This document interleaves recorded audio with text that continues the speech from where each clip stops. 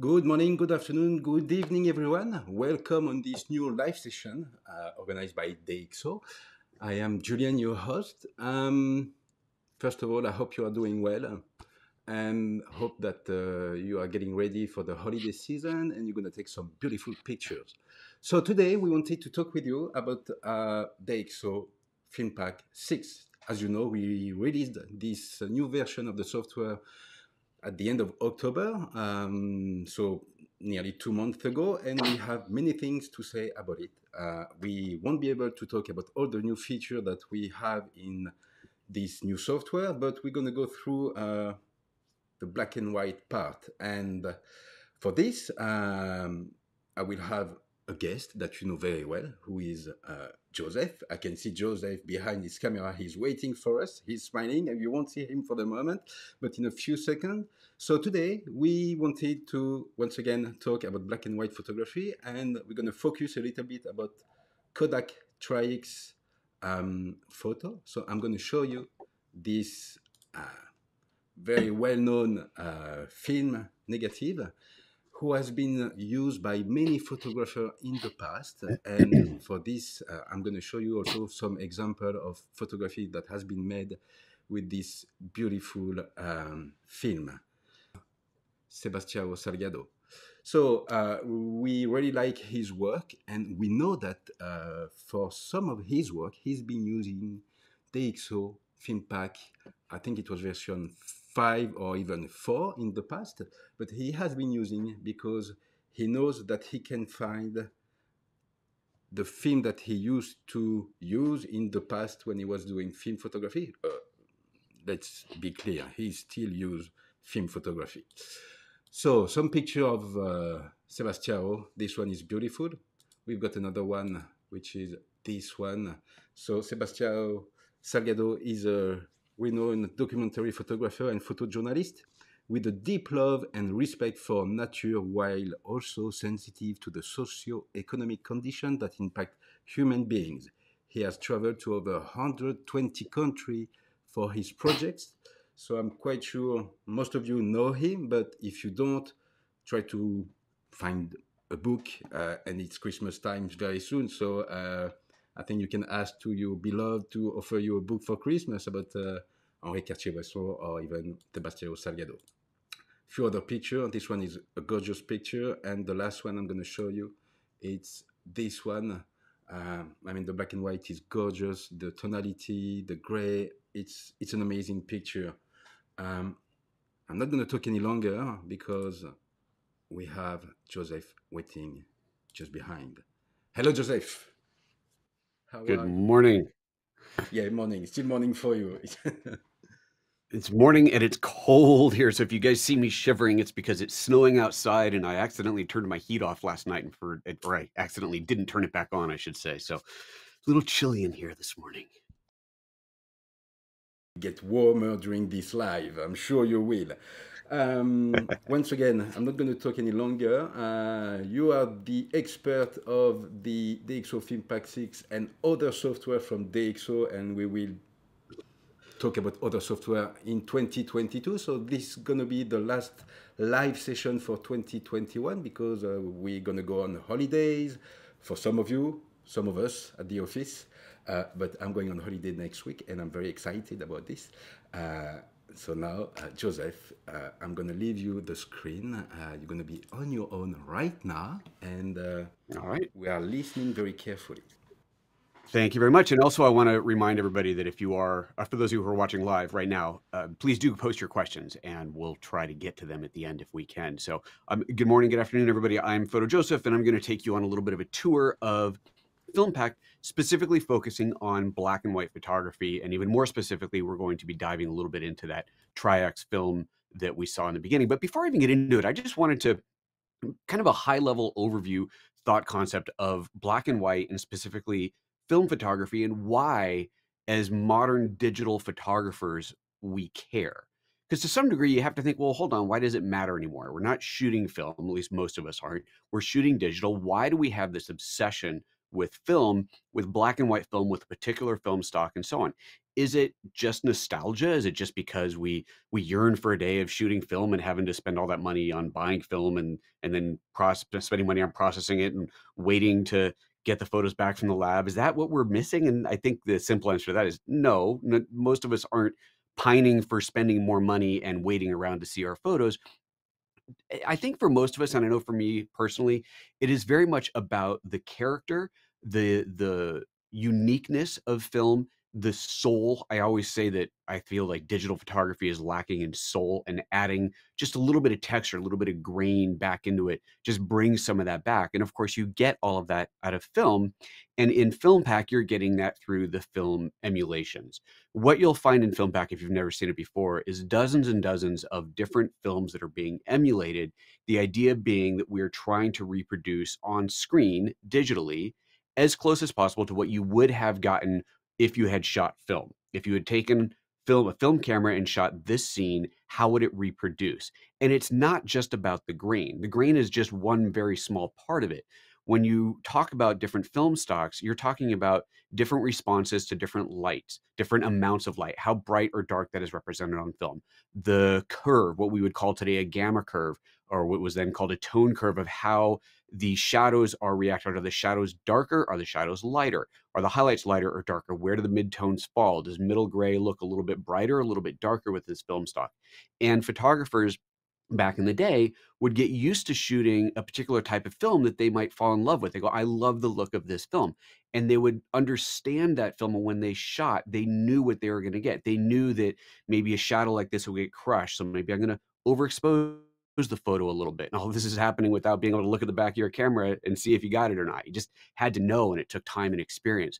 And all of that is wonderful in how it makes the images look. And today we have the advantage of kind of the best of both worlds, because we can shoot digitally, we can see exactly what we got immediately, and then we can take it into software and we can apply a film stock and we can try different film looks, different film stocks, different film grains, different film response curves after the fact. And then we can modify them in ways that were never possible back in the days of pure film. So I just wanted to kind of throw that out there as a concept of why we even bother talking about this. Because again, at the end of the day, you might think, well, it just doesn't matter. It's digital, make the black and white look however you want. But this is a way to get something that is a starting point of the way it used to be, the way that maybe you never would have thought of, and then to dive through that and come up with some creative concepts for your own photo. So with all that said, let's go into FilmPack.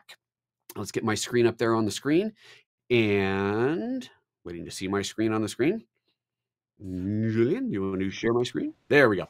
There's my screen. There's me in the corner. And this is the interface that you see when you first launch it. Actually, when you very first launch, it'll show you some default photos. But to look at your own photos, click on this little folder icon up here in the top left, and then it's just going to open up your system. And you can, on Mac or Windows, you're going to navigate to the folder that you want to look at. Also, I should point out that you can, of course, open photos from other apps inside of FilmPack, and how you get there will just depend on the app that you're using. If you're using Photo Lab, of course. Then there is a send to FilmPack. If you're using Lightroom, you would open in FilmPack. If you're using Photoshop, it acts as a plugin. There's a lot of different ways to get there, but you can always get there. Or, as I'm doing here, you can just start with FilmPack and open a raw file and start from here. So that's what we're doing. All right, so I've got these photos here. I'm going to start with this one. This is a photo that I shot in India a while ago, and I'm using this one because there's so many colors in here, and you'll be able to very easily see how different film stocks react to the different colors. Now, we want to focus specifically on black and white, but I have a few different ways to get there. And I'm going to start with something called Time Machine, which is a really fun feature inside of FilmPack 6. Over here in the top right, there's this little button that says Time Machine. When I click on that, it loads up a load of presets. It loads up a list of eras. You can see them by decade, the 1900s, 1910s, and so on. And then on the left-hand side, you'll see a collection of historical photos. So this is a really cool way to find a different photo look, but also to learn something about photography. So let's just start with the 1900s. I click on the 1900s, and we'll see a list of presets here of looks from the 1900s. And you might find it curious that there's a few color looks in here. There were some interesting experiments with color, but also a lot of hand painting in color back then. As we go a little bit forward, we'll actually run into more black and white before we get back into color. And since we are focusing on black and white, let's start here in the 1910s. When I click on the 1910s here, over on the left, we have this list of photos, historical photos that were shot in that decade. And you'll see on here, obviously, you look at the photo, you can see a little description about it. If I click on this, it'll open up bigger. And we see a very interesting historical lesson here written out for us. These are unique little history lessons about those photos that have been written specifically for this software. And it's really cool just to learn a bit about photography this way. But you'll also notice down at the bottom of each of these, there's a little text that says matching renderings, and then something underneath it that tells you what preset. Now, I'll tell you, if you are not new to FilmPack 6, if you've already used it before in the past, but you haven't updated the free update to 6.1, I believe it is, then you haven't seen this yet.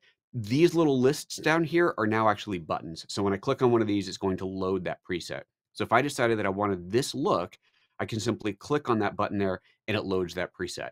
Now, this particular preset might not necessarily work great for this photo, and that's fine. That's part of the exploration process, finding a look that matches or that works with your photo. Now, of course, we can go in and modify this, and we will in a moment.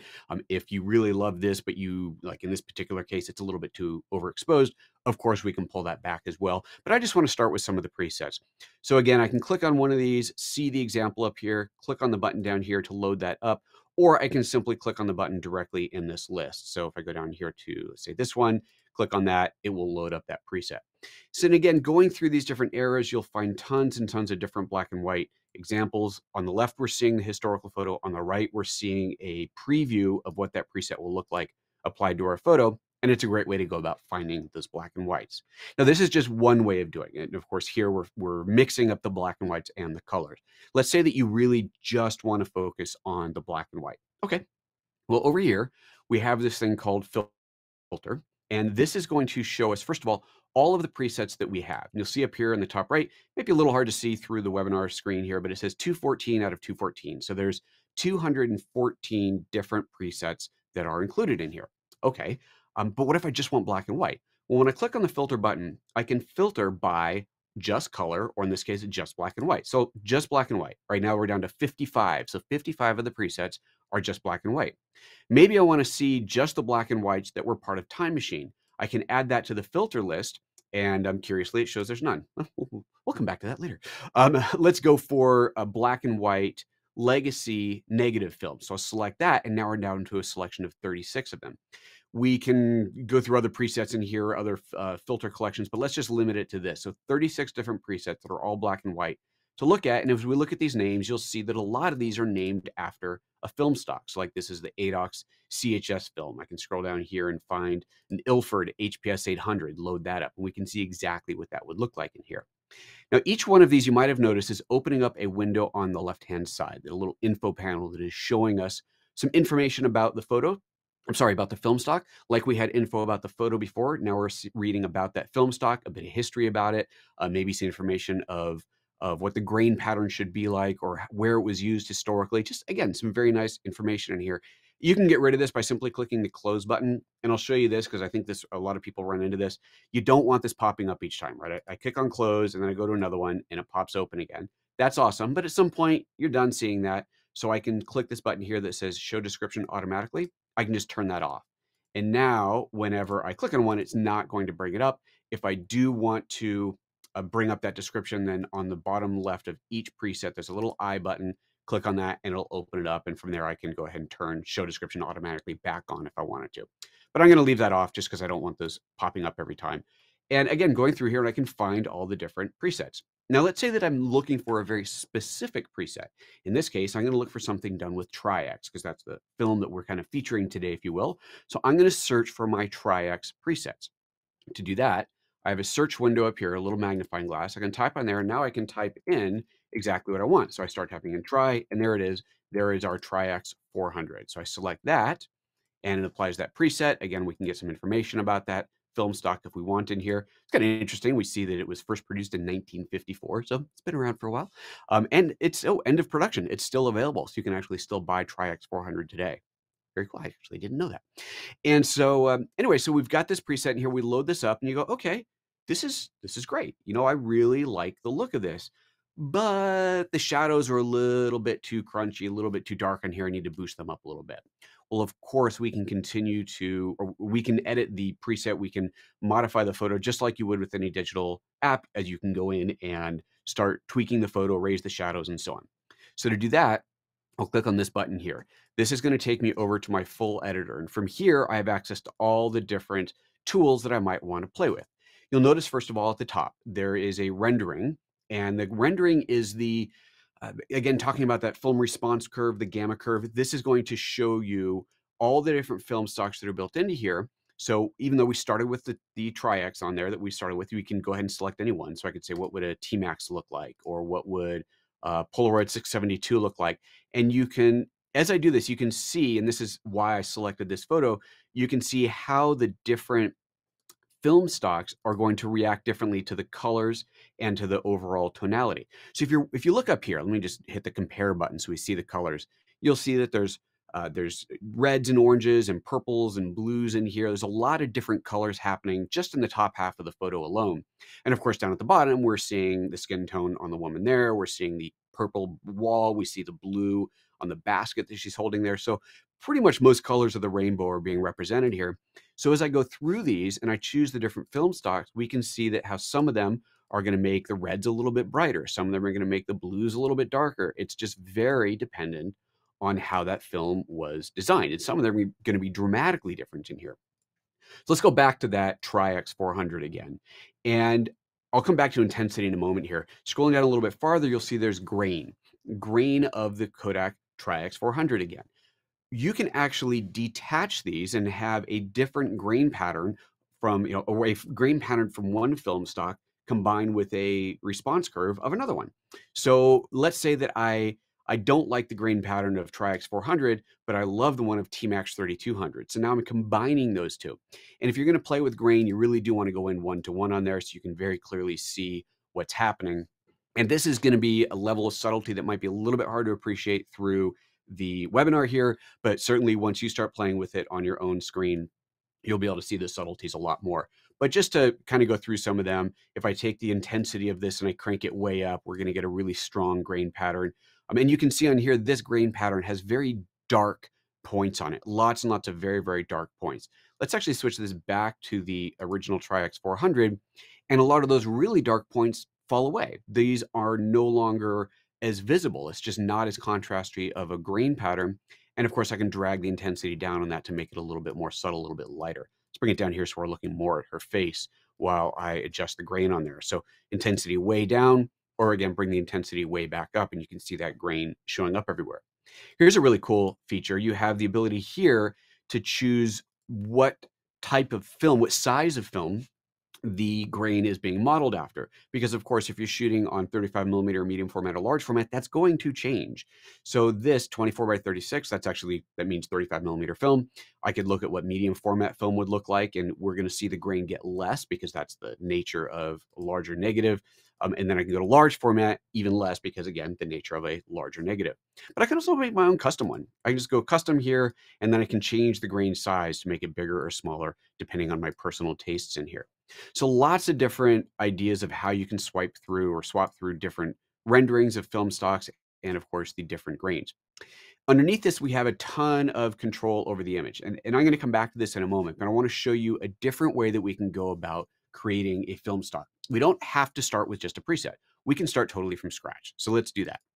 I'll go back to this menu, and there's an option under here called New. Oh, by the way, all these presets in here that, rather filters that I have either clicked on or typed in, to get rid of any of them, I can just click on that. You see a little line goes through it as I hover over it, and that will clear that out. So now I'm back to looking at all presets.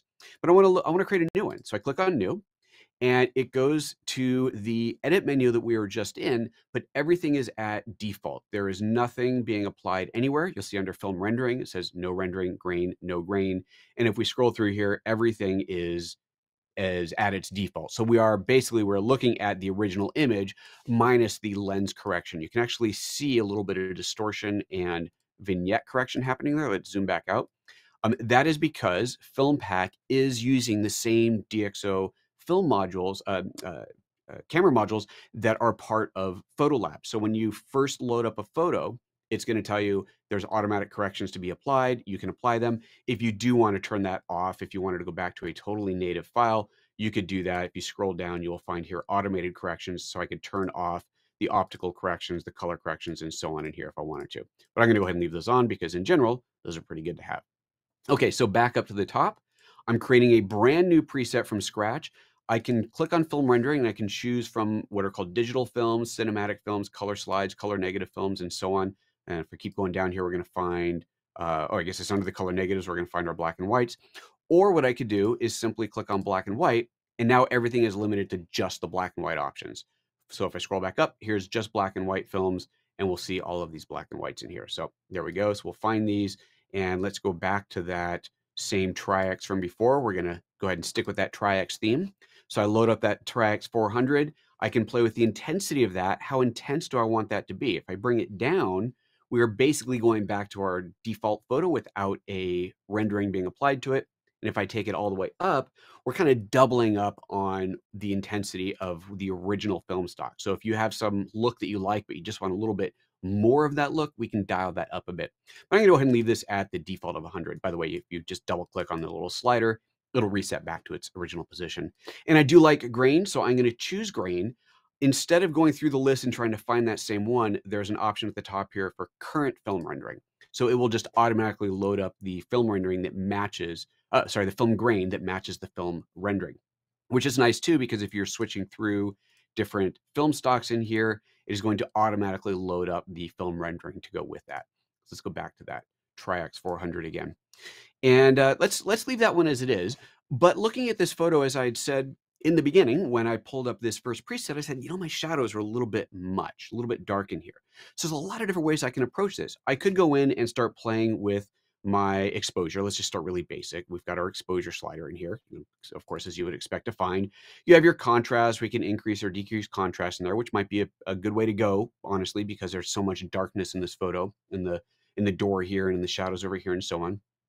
I can adjust midtones, highlights, and so on, as you would expect in any other piece of software. But this is where things get really interesting. Scroll down a little bit more, we get to the channel mixer. So the channel mixer is going to allow us to brighten or darken particular color ranges in the photo. Now, right now, we don't know what those color ranges are because we're looking at it in black and white. But if I go up to the compare menu and I hold that, now I can see once again the original colors. So let's say that I want to play with that wall in the background. It's kind of a purplish, bluish color. Maybe I want to make it a little bit brighter, a little bit darker. So I go down here to my channel mixer and I look for the closest color. It's probably in blue. It might be a little bit in cyan, a little bit magenta, but it's probably in blue. So I'll take blue here and I'll start to drag that down to darken it. And we are seeing, well, we're not seeing the wall darken. We're seeing her basket darken. Okay, so I guess it's not in that range. We're seeing a little bit of the edge of the wall. So maybe I'll pull it down a little bit, but let's go to cyan and see if that's where it lives. And I pull that down, and there's some of the shadows on the walls coming around, pull some of the magenta down. And between all of those, we start to find that that color in there is a mix of those. And so we can really start to tweak that in and darken or brighten that wall. Let's go back to the color in the saris. Red is a pretty prominent color in here. So let's take the red slider here, and maybe I want to make the reds a little bit darker. No, that doesn't work. How about I make the reds a little bit brighter, make them stand out a little bit more? Maybe the yellows. Let's see what happens if I play with the yellow sliders. Oh, that's pretty cool. We can really start to see some of the details popping out of the saris in here. Let's go back to the original. And sure enough, I can't point while I'm holding the mouse down, but you can clearly see there's quite some splashes of yellow on your screen. If you look at the sari that's right in the middle, ever so slightly to the right, you can see that there's a lot of little yellow pieces in there. I guess those are flowers on there, or little petals that are bright yellow. So if I go in here and I start adjusting the yellow on here, we'll see how those individually start to brighten up, and we can really get some interesting looks out of this and really just dial in the look the way that you want it. If we keep scrolling down, you'll find other corrections in here that you can do. Your basic tone curve. So maybe I want to just lighten up all the shadows a little bit, pull the highlights down a little bit, or go the other way. Let's go for a standard S curve and crunch our shadows and pump up our highlights. We have all of this standard control in here. So you really have a lot of very cool ways to go about making the photo look totally unique and look the way that you want it to look in here. You want to lift your blacks, give yourself a little bit of a flat look on there. Let's pull up the black point on there a bit, maybe a little bit higher on there, raise that up, and now we've got a little bit of a faded black look. Really, again, you can do absolutely anything in here. It's just very, very cool. Okay, let me wrap this up by going through a couple of other photos and applying a couple of different looks on here just to get some ideas of different things that you can really get out of the software. If I wanted to save this, by the way, I can go in here and just save image as, and it's going to create a TIFF or a JPEG of that. If I wanted to save this look to come back to later, I can create my own preset. That's this button up here. Click on that, and I can call it, let's do Tri-X modified. Can you hear me, Joseph? Tri-X modified. Click OK. Can you hear me? Yes, I do hear you. Sorry. Oh, good. I have a question before you go further. Sure. Maybe it would be interesting to answer this one and others. So we have someone, I think it's Paul from Portugal, if I'm right. Does the order in which we select the different comments matter? The order in which we select the different commands. Oh, yeah. Okay. No, it doesn't matter at all. So so the question is basically, what does the order that you apply a different effect in matter? And it doesn't. And here I'll show you this in an effective way. I'm going to go in here and let's take the exposure, and I'll take it way up. Okay, so I've clearly overexposed the image in here. And now I'll go to my tone curves, and let me just reset this, and I'll bring this way down. And let's say I've played around and I've ended up with this solarized thing, and I'm going, well, that doesn't work. I wish I hadn't brought my exposure way down. Well, if I go back up here and I take the exposure down, it is restoring what I had. It is not going to, it's not kind of exposing it, bringing it up, and then pulling it back down again. We are undoing the pulling of it back down. Because these sliders are all live, if you will, they're all being rendered live to the screen. It doesn't matter what order you do them. Now, you will find that one adjustment might counteract the effect of another one. Let's say you bring up the exposure and then you do something else and you find that your image gets a little bit darker, or maybe gets a little bit brighter. Brighter is a good example. So you bring up the exposure and then you do something else and the image is now too bright. Well, you can leave that something else that you did alone, go back to the original exposure slider and pull it back down. And it's the same as if you had done the other thing first and then adjusted the exposure. So the order absolutely doesn't matter. Thank you for asking. That's a really good question. Really good question. You're welcome. Okay, let's go out of here. So as I showed you how to save a preset, I showed you how to save the image. I'm not going to save this one. I'm going to load up a different photo here. This is a studio photo that I shot quite a few years ago of a ballerina, and you can see that she has this powder on her that as she's jumping up, her hair is bouncing up in the air. And there's this powder that is just barely visible down here on the bottom. And in fact, it might not even be visible on your end right now. I really want to accentuate that powder and really pop that out. So I don't know which preset is going to best show this. So I'm going to go ahead and jump into my preset list, and let's just look at black and whites. And I'll scroll back up to the top of this, and I can just start going through these different preset options in here. I can click on one and it's going to load up, of course, and I can see what that looks like. And I can do this. I keep going through each one at a time. I do have this thumbnail icon, which shows me what it's going to look like. It's a little small, but it shows me what it's going to look like. But here's something that's kind of cool. If I go up here to the view menu, I can say display presets on one column. And now my presets get a little bit bigger. I can even take this adjustment here, this window, and make that bigger. And now I get really big presets, preset thumbnails. On this screen resolution, I'm seeing almost the full-size image in here as a thumbnail, which is a pretty great way to quickly go through and see different presets and what they might look like in here. So I can scroll through and I can find just a lot of different cool black and white looks. This cappuccino one looks kind of cool. But again, I'm losing all of that texture down at the bottom. This Delta one, now we're getting somewhere. That's starting to show it. So now I see some really good texture down here. I can try some other ones, or maybe I just want to take this one and enhance it further. So let's go back into the editor. And now on this particular preset, you'll see that this preset is not just the film stock. Remember, this one was called, actually, what was it called? I forgot. It's called Espresso. Is that the one? No, that's not the one that I loaded. Delta. It was Delta something. It's called Delta. Okay, so that's what this is. But if I look at the full details of it, it's Ilford Delta 400. But look, it's been combined with the T-Max film grain. So it's a combination of the film grains from one film and the renderings from another. And as I keep scrolling down here, you'll see that, oh, well, look, there's contrast and micro contrast added. Someone's pulled the reds down and the cyan and the blues down. Very interesting. Well, I know that her leotard is red, so maybe I could brighten that up a little bit. Yeah, we can pull some of the color back in, brighten up some of that leotard in there. So I might want to do that. But what I really want is to focus on that, the powder in there. So I'm going to take my highlights up a little bit, and I'm going to take my micro contrast and my fine contrast and really start to crank those up and look at all that coming through down here.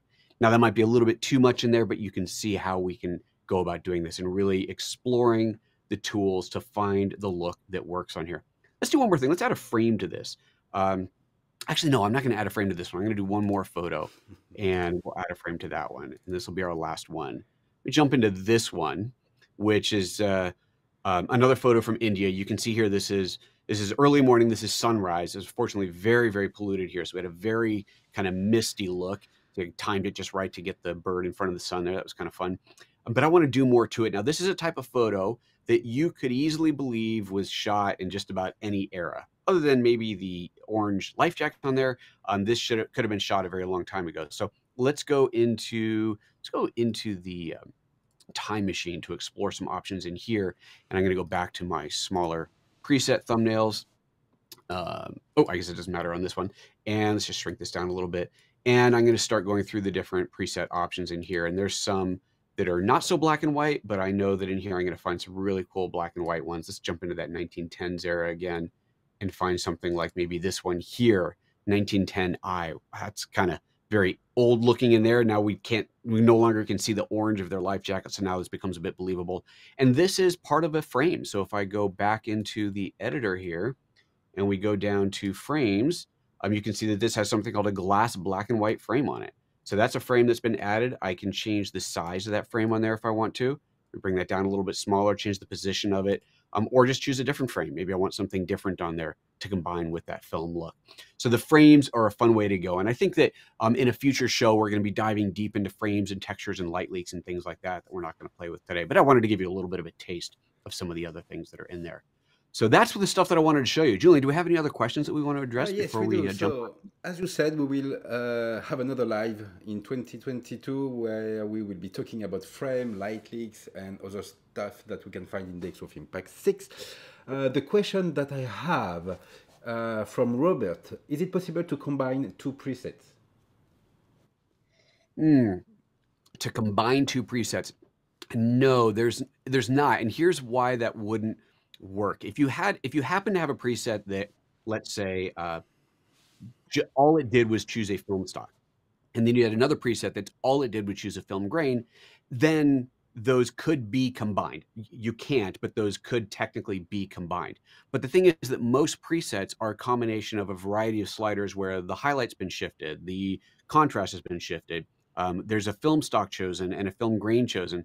And so if you load one and then another, well, which one would get priority? So you can't really combine them that way. If there's something about a preset that you really like let's say the micro contrast that we saw in that one. So let's use that photo of the ballerina as an example. I go through the presets and I finally find a preset that really makes the grain pop out. And I go, okay, that's what I want, but I don't like the coloring of this. I want a different coloring. Well, now I can go into the effects panel, go into this room right here, this panel right here, and I can just start turning things on and off or adjusting sliders to figure out where that grain or that powder enhancement is coming from. Where did that detail come from? Is it the exposure? No, it wasn't exposure. Was it contrast? No, it wasn't contrast. Was it micro contrast? Oh, there it was. That's where it was coming from. So now I know where it's coming from. So now I can go to another preset where I like the look and go now to that micro contrast slider and adjust it and get it that way. So you can't combine them in the sense of load preset 1 and preset 2 because there'd be way too much conflicting information for that to work.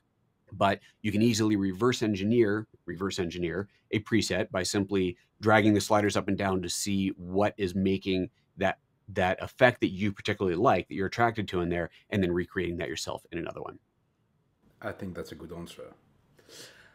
Another question from Sigrid. Hello, should I do the white balance before or after applying the film preset? So if you're applying a preset, actually using the presets, then you will need to do the white balance after, because the preset will undo any white balancing exposure adjustment that you might have done before. So in that regard, you'd have to do it afterwards. If, however, you are building your own preset from scratch, you're just starting from a blank canvas, as I said. If we went up to here and I said go new, and I'm just going to go in here and start applying things, then you certainly can do your white balance in advance. Now, if you're doing black and white, then the white balance isn't going to matter. I mean, I guess there's some extreme cases where it might, but in general, it's not going to matter. But of course, in color, it would. So if you wanted to do let's go back to a brightly colored image in here. Go to this one. Actually, in fact, let's do this one because there's a lot of blue in here to look at. If I was to shift the, let's see here, where are we? Where is it going to be? Exposure, saturation, vibrancy, hue, saturation. I'm trying to figure out where maybe there isn't a direct white balance control in here. I'm thinking about it, and I think there isn't a direct white balance. There may not be a direct white balance in here. Okay, so there's not a direct white balance. There are color things that you can do to shift the white. Of course, you could go into the HSL and you could take, like, let's say, the yellow channel and make that more or less saturated.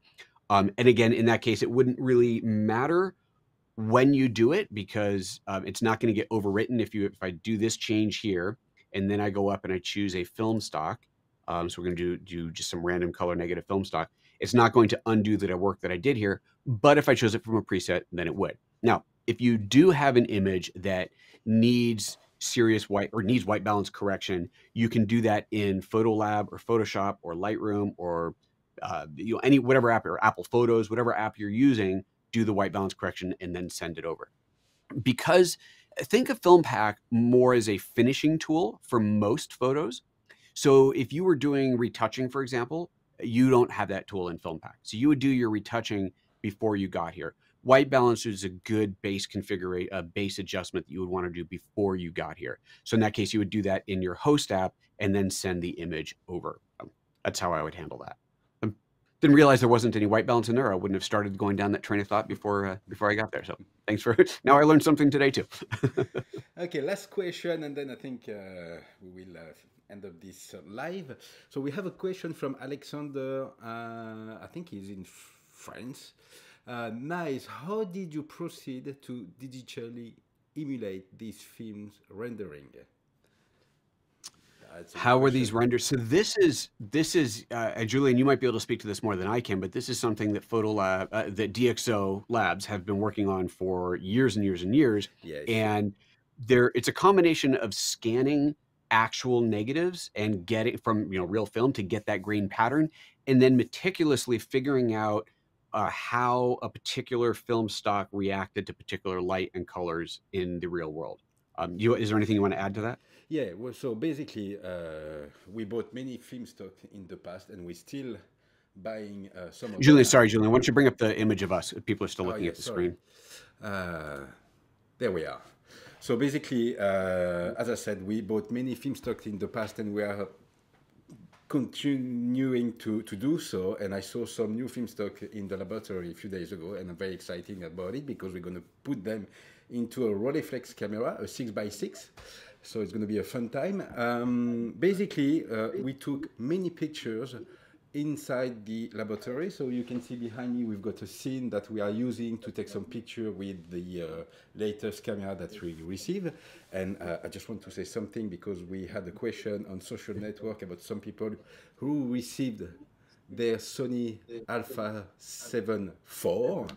Lucky boys, because it's going to be hard to get them. So we received it, and we're going to work on it to deliver the support of this new camera. So behind me, there's a scene that we are using for digital and also for analog film. So we are taking a lot of pictures inside the office and also outside with different settings on the camera. Once it's done, we develop the film, we scan it, and then we reproduce as close as possible the result that we have from the laboratory that work with us on this project. So I think it's a clear answer.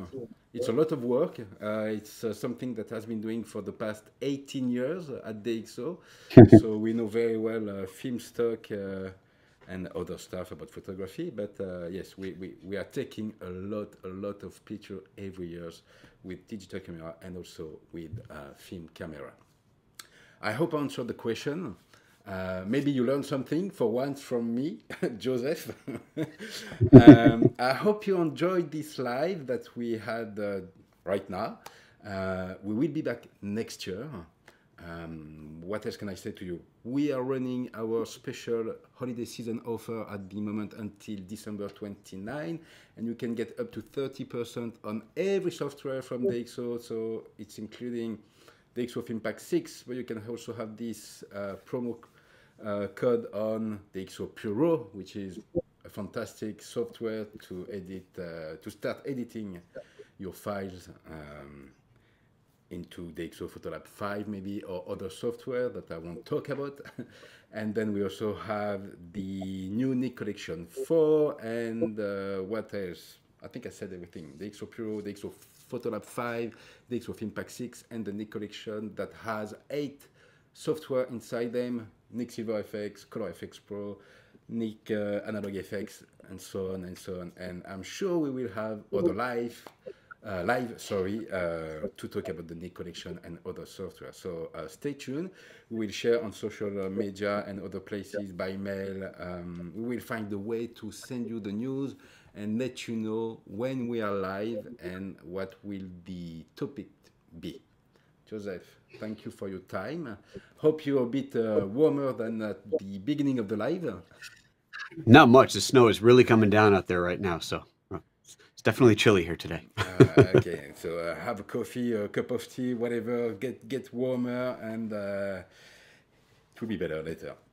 Take care of yourself, Super. guys. Thank you very much, Joseph. Thanks again, and thank you. See you soon, very quickly, hopefully.